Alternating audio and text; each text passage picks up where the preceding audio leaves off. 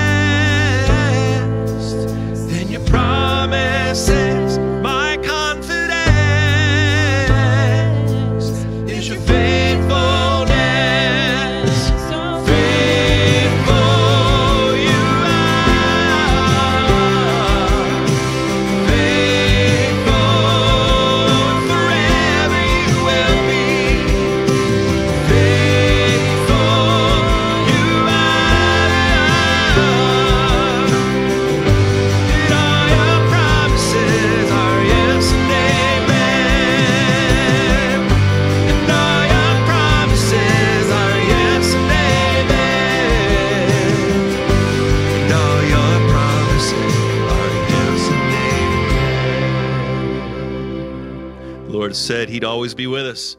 His love will never be anywhere that we are. We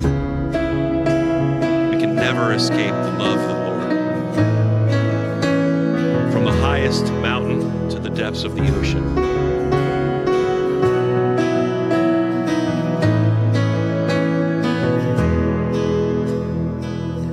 Before I spoke a word, you were singing over me. You have been so, so good to me. Before I took a breath, you breathed your life in me.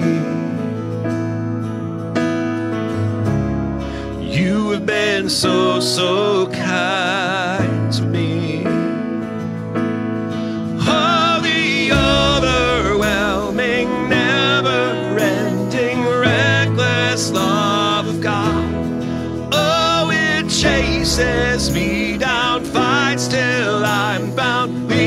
the 99. I couldn't earn it, I don't deserve it, still you give yourself away. Oh, the overwhelming, never-ending, reckless love of God.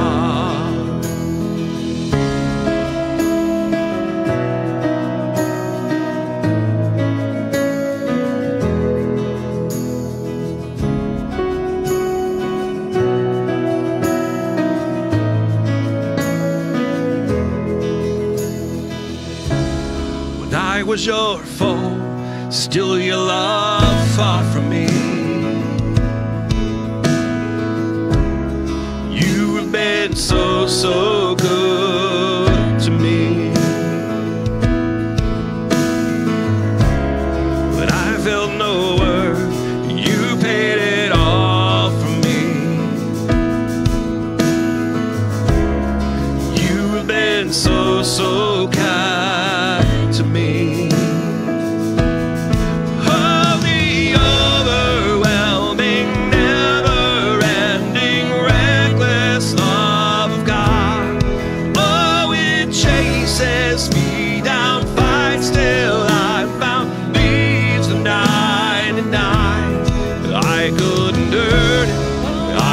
Deserve it, still you give yourself away.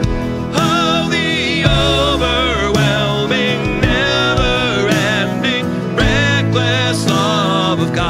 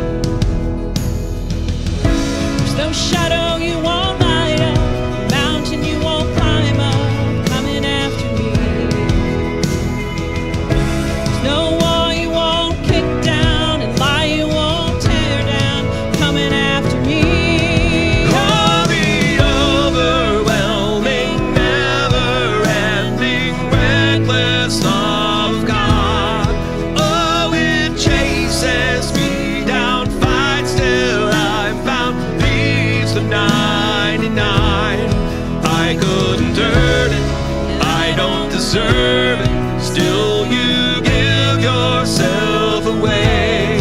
Oh, the overwhelming, never-ending, reckless love of God.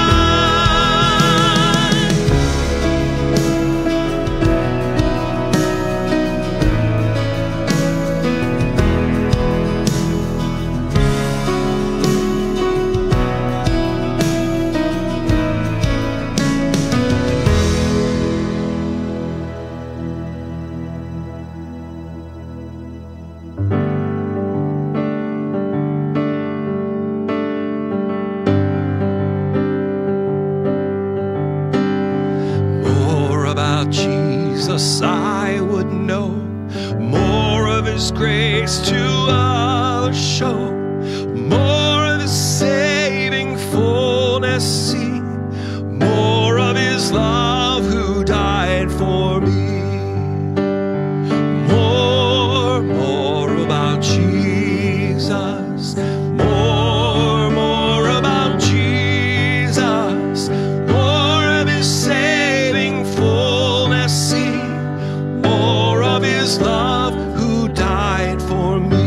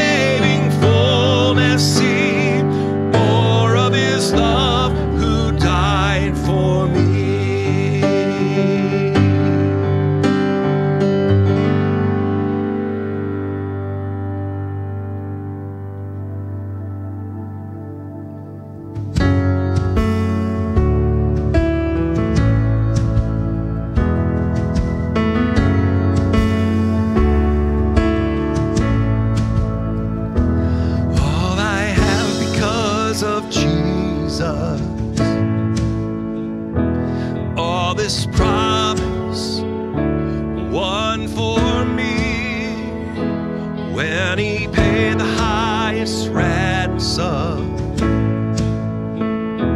once for always, for my freedom. I will boast in Christ alone, his righteousness, and not my own.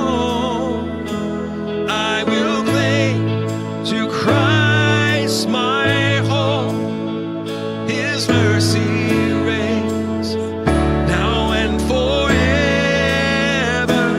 Love will never lose its power.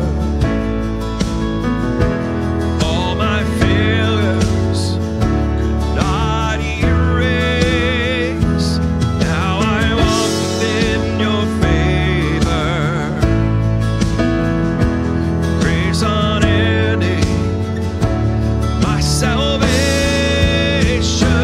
I will boast in Christ alone, his righteousness, and not my own.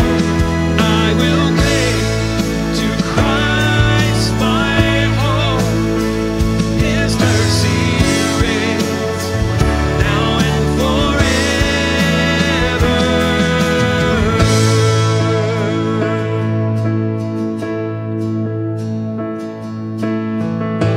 Can wash away my sin, nothing but the blood of Jesus. What can make me whole again? Nothing but the blood of Jesus. Oh, precious is the flow that makes me white as snow. No other fount I know, nothing but the blood of Jesus. Nothing but the blood of Jesus. Oh, Jesus. I will boast in Christ alone, his righteousness, and not my own. I will cling to Christ my hope, his mercy reigns now and forever.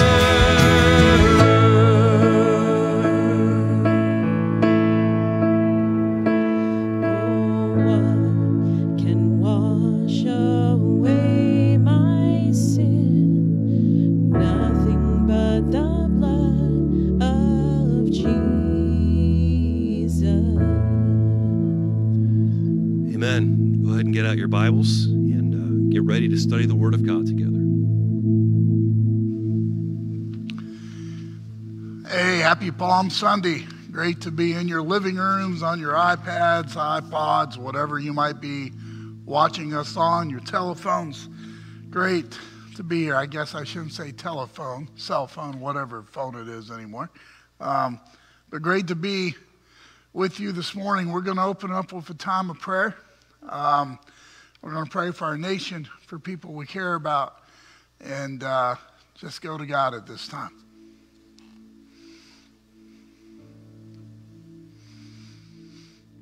Father, we come today, Lord, just praising you today.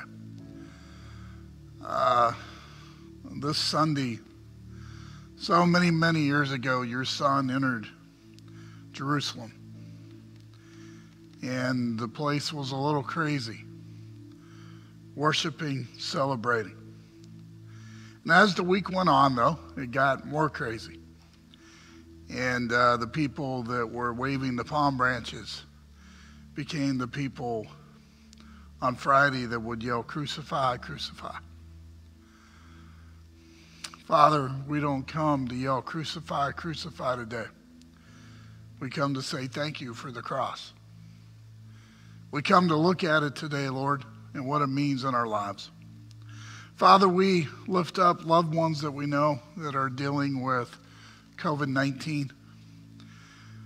We pray for our leaders, local leaders. I pray for church leaders, our state leaders, our national leaders, and world leaders, Father, that are really just in a tough spot. And I pray that on every level that we put you first in our decision making and that we understand it's about safety. Father, guide us today as we look into your word. It's in your son's great name we do pray. Amen. You know, this has always been a part of my life, the cross.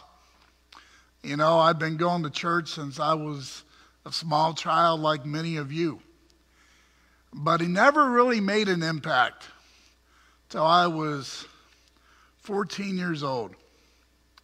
And it never really made an impact till I was sitting in Columbus, Ohio at the Vets Memorial Coliseum on a Good Friday evening at a High Teens for Christ with my youth group that I was part of at Christian Church of Christ. And as we sat there that night, I'll never forget the back doors being burst open. And men dressed up like Roman guards leading a guy dressed like Jesus down the center aisle. And it was about 10 o'clock on a Friday night. And that's when this finally hit me.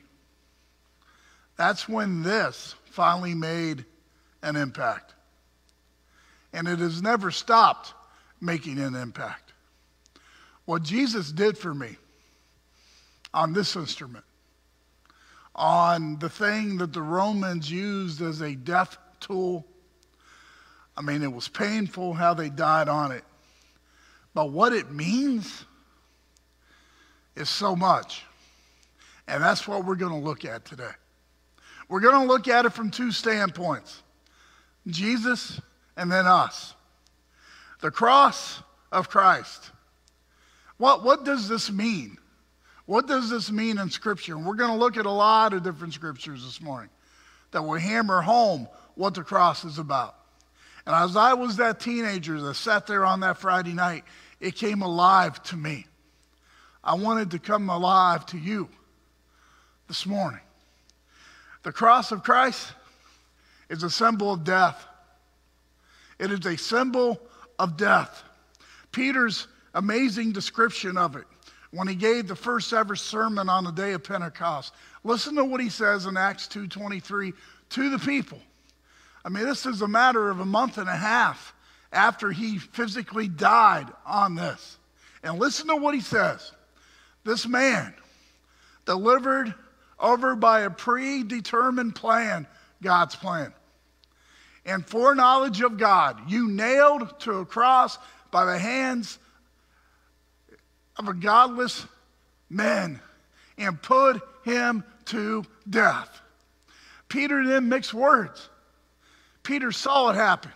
Peter, from a distance, heard about it. And here was the thing. This is not a symbol that, I mean, we parade it around sometimes around our necks and we shine it all up and make it of gold, but the reality is this: it is a symbol of death. It was not an easy death that Jesus did. When you look at this, you should be reminded of what he did for you, of how he went the distance for you and I. The cross of Christ, a symbol of rejection. A symbol of rejection. Not only did he die on it, but he also was rejected by the people that put him on it. Listen to some of the places where he was rejected. He was rejected in his hometown, and they took offense at him. But Jesus said to them, a prophet is not without honor except in his hometown and in his own household. Jesus was rejected. That's why he went to this cross, because people rejected him. The second place where we see it is the Jewish people as a whole. Listen to Matthew 23:37.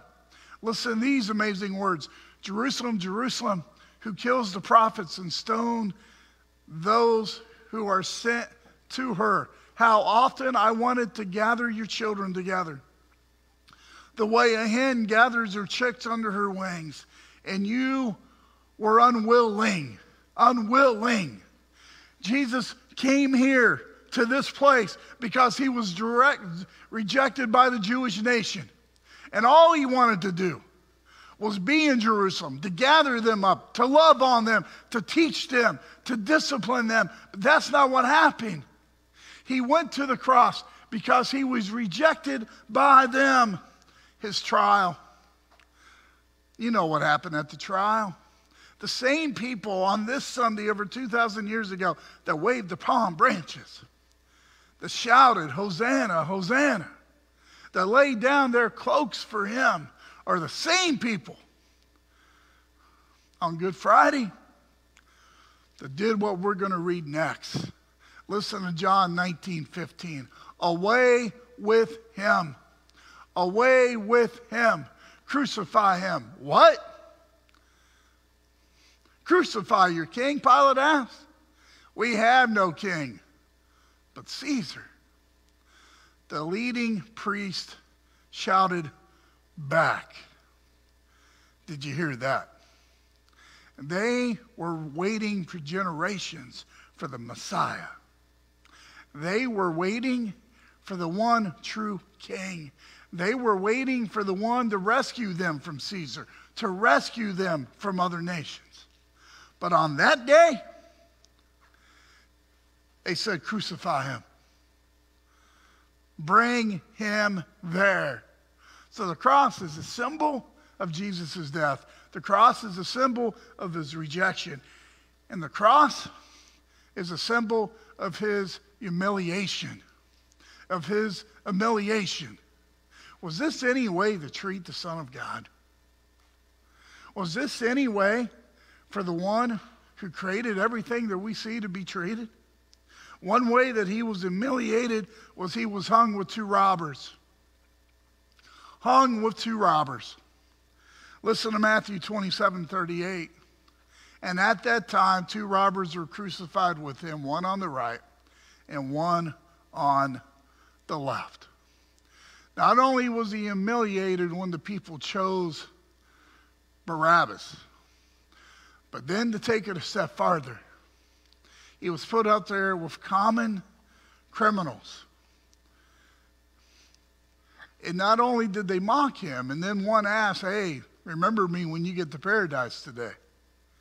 But they wanted to humble Jesus. They wanted to humiliate Jesus. They wanted people to realize, hey, he is no better than those two other men. Two other men. They humbled him on the cross, humiliated him on the cross, because he died publicly. Publicly. This wasn't some private thing. This was a place where he had to carry this cross through the streets of Golgotha, or through the streets of Jerusalem, out to Golgotha, up to that hillside. And then the way that they crucified them was they didn't have clothing on. They were naked in front of everybody. And listen to Romans 3:25. Listen to the words Paul shared. And when God displayed publicly as a propitiation in his blood through faith, this was to demonstrate his righteousness, because in the forbearance of God, he passed over the sins previously committed. This was a public crucifixion. This was as humiliated as it could get. People came and they watched him take his last breath. They watched what went through to him. He was exposed. Listen to Matthew 27:35. And after they nailed him to the cross, the soldiers gambled for his clothes by throwing dice. Not only was he being humiliated by being hung with two robbers, not only was he being humiliated because he was dying publicly, but he was being humiliated because now they were gambling for his clothes, gambling for what he had left, gambling for all that he had with him that day. This wasn't just a physical thing they were doing to him. He went to the cross, and the cross is the symbol of the humiliation that he had to go through. The cross, a symbol of rebellion. When you look at this, it is a symbol of he came to change the game. He came to change the way. Jesus' rebellion was the charge that he brought. Listen to Daniel 2:44 out of New Living Translation. And during the reigns of those kings, the God of heaven will set up a kingdom that will never be destroyed or conquered. Did you pick up on that? Did you hear those words? There's a reign coming. There is a time coming, and it will crush these kingdoms and the nothingness, and it will stand forever. Forever. This cross is a symbol of the rebellion. Rebellion from what? From the old way. A rebellion from how things was. Jesus came to change the game. And it's not going to pass away. It stands forever. Forever. The cross, a symbol of submission. A symbol of submission. We don't like that word, do we? We don't like it when somebody says that you need to submit to somebody. Jesus submitted to his Father. Submitted that how much he cared for us. Listen to John 10:18, our New Living. No one can take my life from me. I sacrifice it voluntarily, for I have the authority to lay it down. And when I want to, and also to take it up again. For this is what my Father has commanded. Has commanded. And Jesus submitted his life to the cross. He goes, nobody can take it from me. I will give it up. I will sacrifice it. It's a symbol of him submitting to his Father. It is a symbol of how much he cares and loves for you and I. It's what he came to do. Listen to what he says, what Paul writes in Philippians 2:8. Being found in appearance as a man, he humbled himself by becoming obedient to the point of death, even death on a cross. In this time that we're going through in our world, we need this symbol more than ever. To realize that everything that we've done in our lives, this symbol is here for us. To realize that Jesus came and he was obedient to the point of death, even on the cross. He humbled himself because how much he loves you. And what he did on this cross opens up an amazing relationship for you and I. The sacrifice that he made, because of this moment on that Friday did not happen, there would be no relationship. There would be no us singing songs about the old rugged cross. We talked about Jesus' cross. Let's talk about our cross. Our cross. Listen to these amazing words. Jesus bore the cross, and we have a cross to bear too. I want you to understand something. You have a cross to carry every day of your life. It is the cross that Jesus has asked you to carry. To carry. Listen to Luke 9:23 out of New American Standard. Listen to these words. I'm going to read them to you this morning.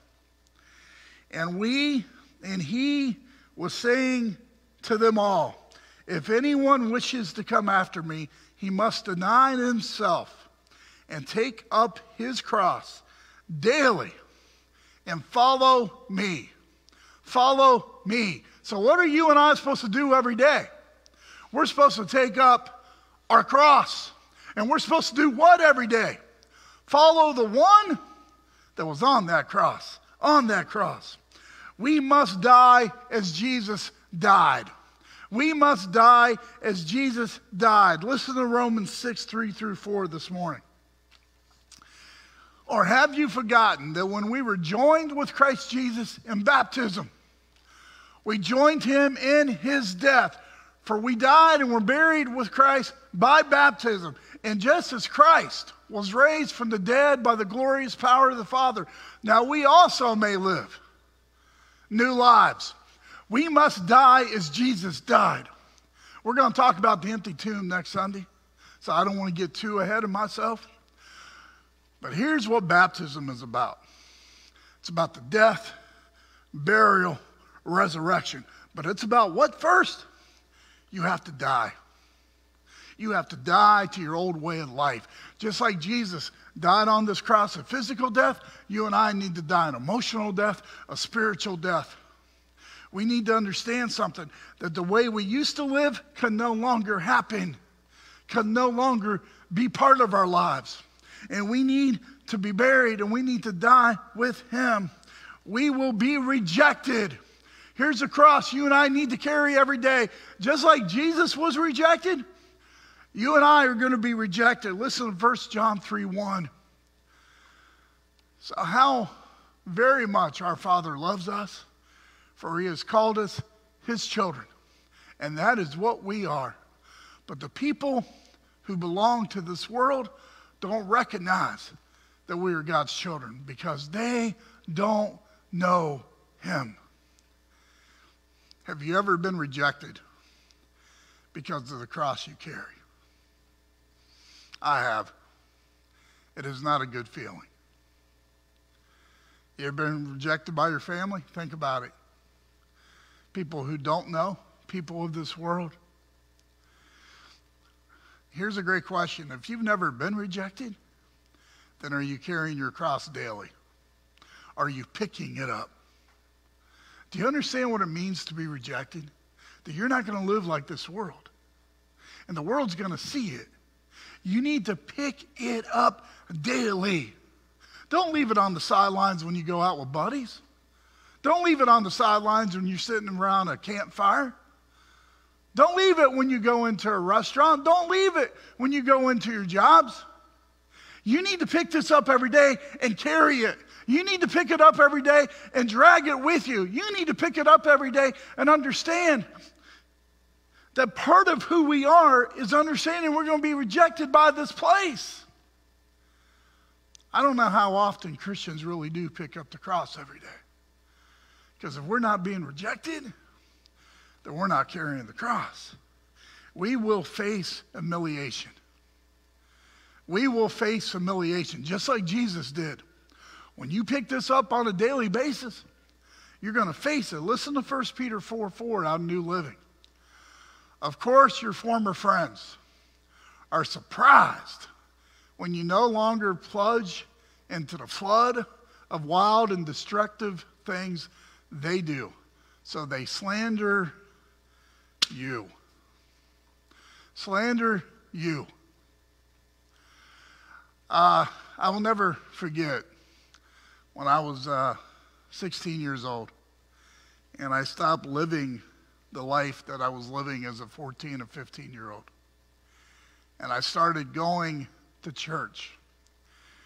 And so I stopped hanging out with the friends that I loved so much for 2 years of my life, that I ran with, because I couldn't go down that path anymore. It was the hardest thing I ever did. And I remember going into my sophomore year of high school and walking up to that group, and it was weird because I wasn't going to plunge anymore into it. Now, I'm not saying that I haven't in years gone by, because there's other habits that I have to stop. My anger, my temper, whatever issue it may be. But I love what Peter says here, and I love how the New Living translates it. Your former friends are surprised when you no longer plunge into the flood of wild and destructive things. I want to come into your faces this morning, folks. Are you carrying this cross? If you are, then stop doing the destructive things. Stop plunging into the things. I can't do it for you. Your wives can't do it for you. Your husbands can't do it for you. Your kids can't do it for you. Only you can do it. Only you can do it. You need to understand something. This world will humiliate you. People say, well, why won't you go out and drink with me anymore? Because you've got a cross you're carrying. And that cross doesn't want you to go out and get drunk. That cross doesn't want you to go down that avenue. That cross doesn't want you on drugs. That cross doesn't want you to cheat on your spouse. That cross doesn't want you to watch the internet late at night. It doesn't. This cross wants you to pick it up every day, just like Jesus carried it through the streets for you. That's what it is. And don't care if you're made fun of. Don't care if the world rejects you. Go pick it up. We rebel against this world. Do you know what? When you pick up the cross, you become a rebel. A rebel. Because you're no longer going to be part of this place. Listen to Ephesians 6:12. I love what Paul writes here. It's an amazing passage that talks about who we are warring against. For we are not fighting against flesh and blood enemies, but against evil rulers and authorities of the unseen world, and against mighty powers in this dark world, and against evil spirits and the heavenly places. You want to know who I'm rebelling against? I'm rebelling against Satan and everything that he tries to do on this planet. That's who I'm rebelling against. That's who I'm in the war with. That's whom I'm fighting every day. Every day. One nice thing about the last month and now the month ahead, I've had a lot of time to pray, a lot of time to reflect, a lot of time to reignite some habits that I let fall apart because of the busyness of this world. I want to be a rebel. Jesus rebelled against this world and died on a cross for me. He wants me to pick up my cross and be a rebel. He wants me to be bold. He wants me to tell people that I care about and people he's put me in charge of that, you know what, if you're doing drugs, please stop, because it's what are you doing? Love you through it, help you through it. He wants me to tell people that are dealing with anxiety that, hey, let me hold your hand. Let me pray with you daily. Let me guide you through these times that you're going through, because Jesus is greater than anxiety. If you trust him, if you're living in doubt, we're going to rebel against this world. So you're not doubting anymore, whatever you're going through. And here's the biggest thing he wants us to be rebels about, to be totally sold out to him. And that brings me to the next great point. We must submit. When you pick up that cross every day, you've got to let your life be led by Jesus. You've got to let your life be directed by him. You can still have a great time. You can still laugh. You can still enjoy things. You can still sit around a campfire. But submit. Too many of us love to play the game, but we need to be the game.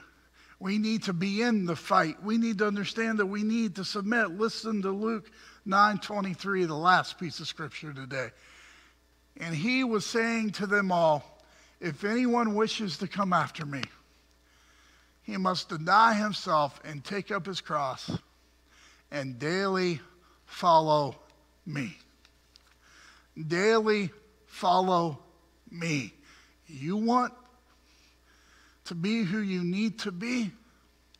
You have to come after him every day and pick up that cross and follow him. Follow him.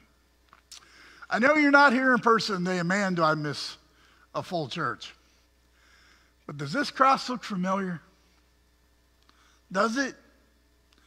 It was probably used for over 15 years in Easter pageants that we did here at this church. See all that dried blood? People would know who made that blood and how it got on here, fake blood. But do you recognize it? On Friday nights and on Sunday mornings, when we did an Easter pageant, Jesus, whoever he was, whoever betrayed him, and there were some really good men at this church that did a great job of betraying Jesus in our Easter pageants. They would carry this cross down this aisle. And there'd always be somebody sitting there. Normally, when I was youth minister, it was Eric Kreitz. And one of the Roman soldiers got great enjoyment out of this. They would yank Eric up by his suit and have him be the one to carry the cross. That image has never left my mind. Because you and I, we need to carry it every day. I don't know why that is so hard. I don't know why we like to portray the cross as this shiny gold emblem that we're going to wear around our necks, because it's not a shiny gold emblem. This is a symbol of the death, of the rebellion, of the rejection, of the submission that Jesus did for us. And it should be a reminder to you and I what we need to do every day for him, every day. So I'm going to ask a question today. If you aren't picking up your cross every day, why aren't you? And you're sitting out there, and I got a question. Do you really believe in Jesus? Have you died with him, as we read earlier? You can stop by here anytime, Monday through Friday, during our office hours. And we would love to talk to you about giving your life to Jesus. You can send me a text message, a Facebook post, whatever it is. And we would love to baptize you this week. While you're waiting to believe, to repent, to confess, to give your life to him, why are you waiting? I'm going to pray, and then we're going to enter into communion. Let's pray. Father, we just thank you so much for today, God. We praise you for what you do for us. I thank you so much for the way that you care and love us. It's in your son's great name we do pray. Amen. As we come to the table this morning, and I hope you have your communion with you. I love hearing what people's using. It's so great to hear. But this needs to mean a lot to us this morning. I want you to take the bread this morning. And I want you to hold it, and we're going to pray together. And then after I pray, I'd like you to partake of just the bread. Let's pray. Father, we come today, God, just rejoicing with you. We thank you for what the cross represents. We thank you for what it means in our lives, Father. His body was broken on it, Lord. And we thank you for that. It's in your son's name we do pray. Amen. Let's partake together.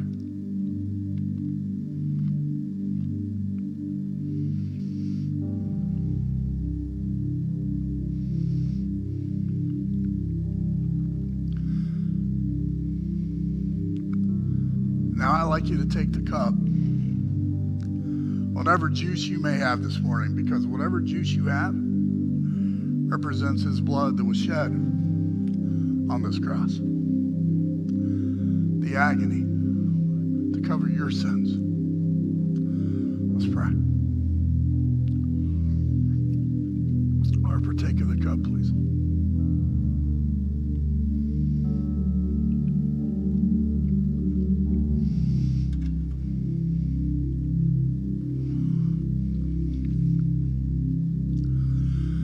Great to be in your living rooms today, wherever you're watching us at.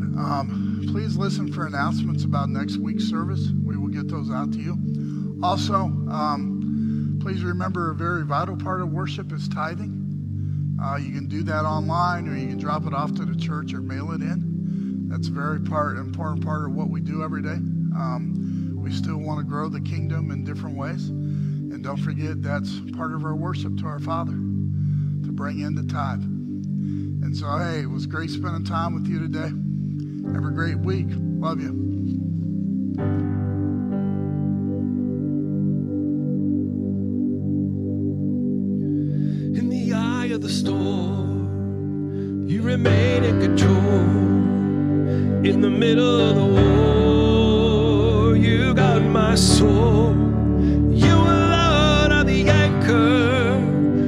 sails are torn, your love surrounds me in the eye of the storm.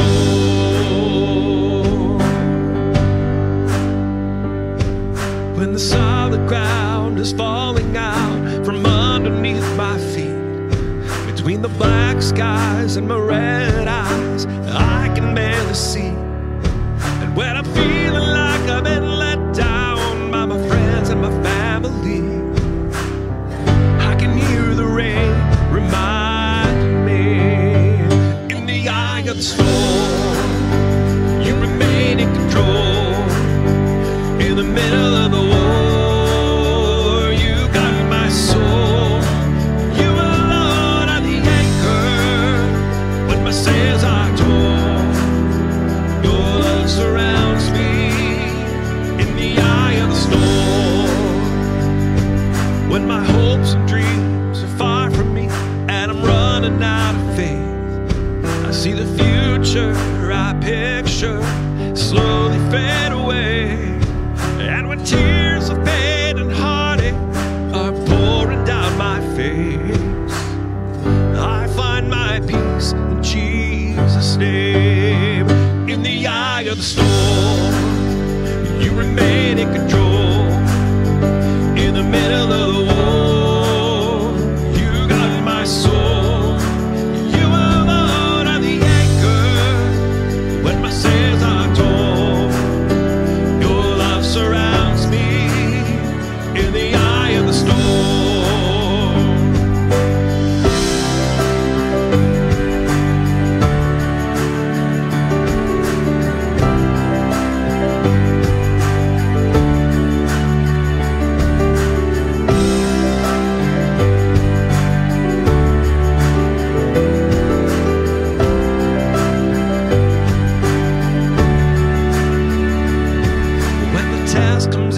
And the doctor says I've only got a few months left. It's like a bitter pill I'm swallowing, I can barely take a breath. And when sickness takes my child away and there's nothing I can do, my only hope is to trust you. I trust you, Lord. In the eye of the storm, you remain in control. In the middle of the war, you got my soul. You alone are the anchor when my sails are torn. Your love surrounds me in the eye of the storm. You remain in control. In the middle of the war, you got my soul. You alone are the anchor when my sails are torn. Your love surrounds me in the eye of the storm.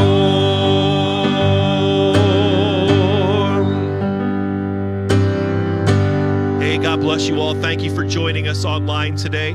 We love you. Get a hold of us through our Facebook page or call the church office, email us if we can do anything for you or pray for you. God bless. We'll talk to you soon. Love you all.